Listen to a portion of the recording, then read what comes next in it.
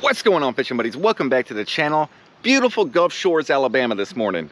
Something different for you guys. I am running a surf fishing lesson today, so I'm gonna go over exactly how these lessons go down. So I'm gonna record the whole thing so you'll see exactly what you get with my surf fishing lessons. Let's get it out there.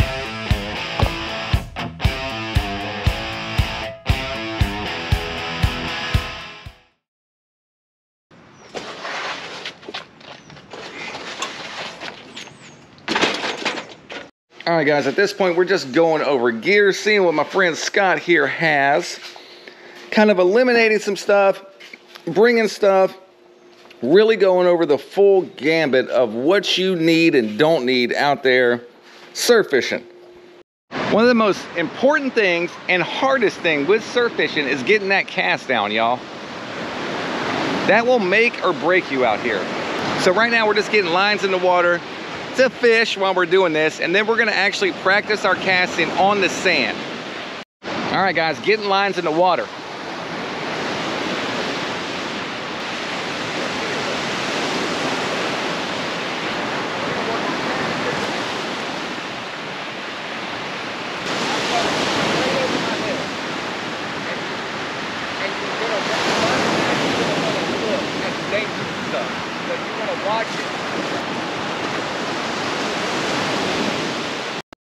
All right, guys, at this point, we got lines in the water. We have two 10-footers out, an 11-footer and an 8-footer. We're working different columns of the water. We got two out deep, one mid-range, and that 8-foot rod, we got him right off the beach.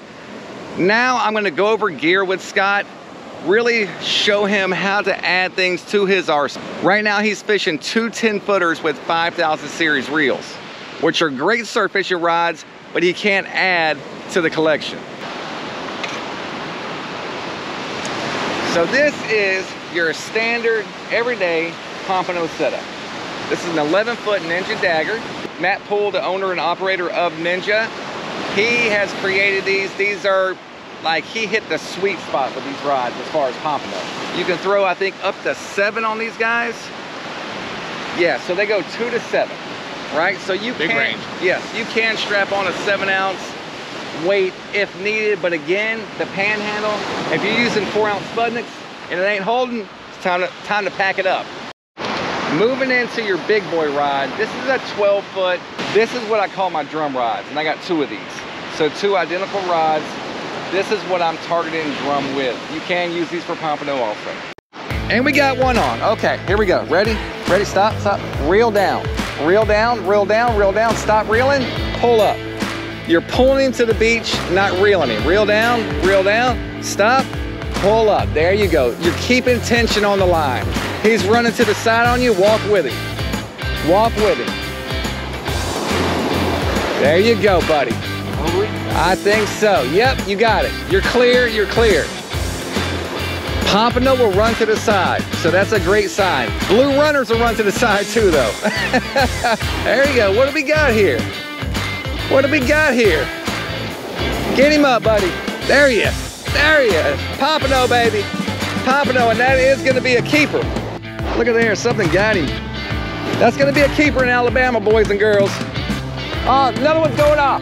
Get that in the sand, Spike. Another one's going off. First rod, out deep. Out deep. We're going off now, guys. Alabama, we can keep 3, but we have 2 licensed anglers, so we can keep 6. I think you're gonna get, no, yep, go over. You're right. Stay in front of him, keep the tension on him. He's taking you down the beach. We got another pomp on. Yeah, keep that tension on him. There you go. Nice, nice, another keeper. We had a school come through. 2 nice pomps back to back, guys. Both of those rods were out deep. One had our fish taco rig on it, the Panhandle Salt Fish Taco, single drop, 2 green beads. And the other was our standard Panhandle Salt rig, float on top, 3 beads on bottom. That was the chartreuse and white. All right, we gotta get these right back out. Surf fishing lessons, baby, and catching fish. Always a plus. We had both these rods out deep. They hit 2 completely different baits, fish bites only. One was sand flea, one was the green shrimp. Little rod just went off. It's raining. There we go. Little whiting, dude. That's a good one.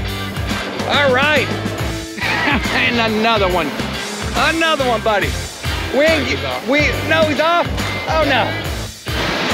So we did get a nice keeper size whiting, but we are gonna use him for cut bait, just so I can get my client out here with some practice with the big rod, throwing cut bait. It's a different setup, and if something big gets on it, I can show him drag play. That is so important with big fish, guys, is be able to adjust your drag as needed to be able to get that guy in, not breaking him off. You don't want to break these guys off, and then the hook in their mouth, the weight and all that, eventually is gonna kill them. So this guy will be sacrificed today for the good of the trip. Going, guys. Okay.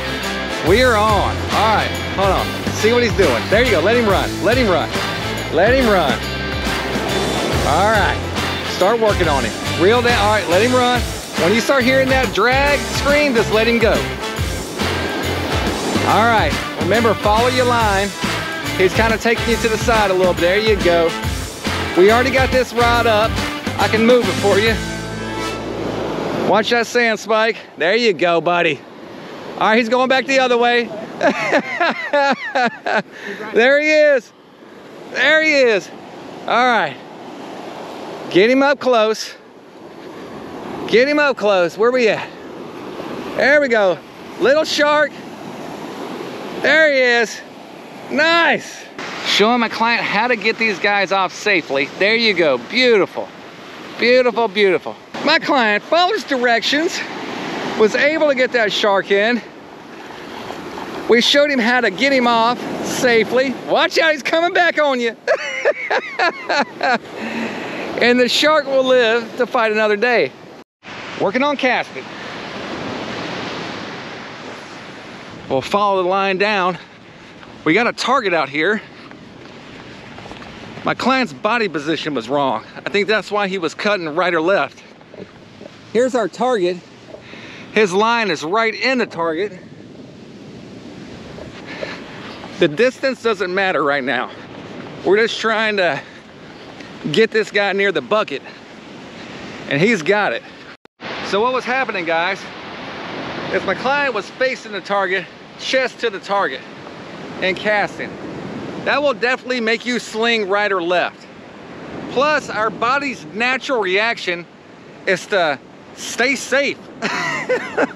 When you got lead and hooks flying by your face, you want to look at it to make sure, and it makes your body cut to the side with your cast. Like you're not pulling it over the top of your head. Your natural defense is to get it away from your head. That will make you cut right or left.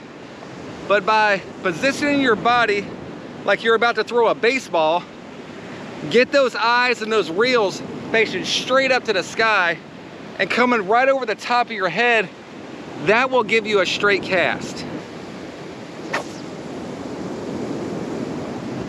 Find the line. There's our target. Weight is here. So weight, there's the bucket. That's not bad at all. If this was a hole, he would be in it. So he's 3 for 3 now after repositioning his body.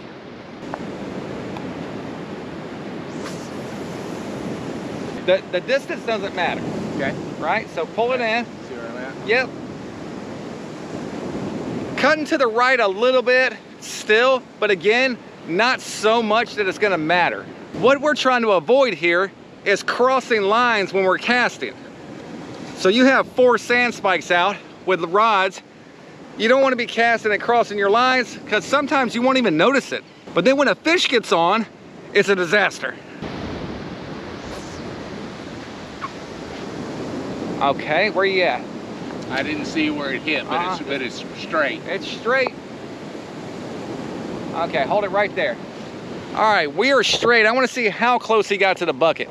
And he is right on it, guys. You're right on it, bro. Look. There's our weight. There's our bucket. He came so close to that bucket. That's a money shot, guys. At this point, we're gonna reel up all our lines and let Scott cast them out and see if he can do it without crossing. Good. Straight out right in front of him with a short cast. So go long with this one. Put that butt into it.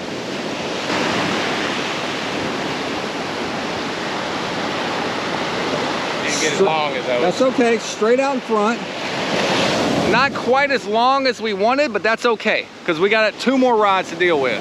There you go. Perfect. We are set back up, no lines are crossed, everything straight in front of the sand spikes.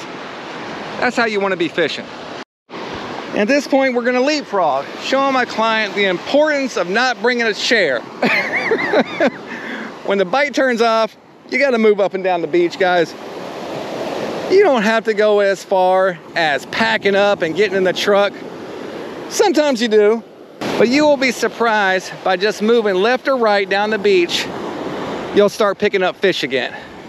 Big rod's on again, guys. Oh, buddy. Woo! Working. Let him run if he wants to run. Screaming the drag. Yep. He's getting closer. Yep. Big old piece of cut whiting, guys. Here, walk with him, walk with him. There you go.